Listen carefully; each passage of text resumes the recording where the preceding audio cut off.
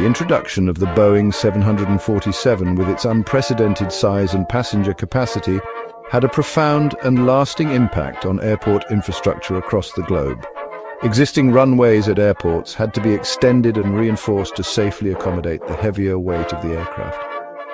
Airport terminals needed to be significantly expanded and redesigned to include larger gate areas, longer and more robust jet bridges, and increased capacity for baggage handling to efficiently manage the hundreds of passengers arriving and departing on a single 747 flight. Even the ground support equipment used to service aircraft, such as aircraft tugs for maneuvering the massive plane, catering trucks capable of reaching the higher cabin doors, and fuel tankers with increased reach had to be scaled up and modified.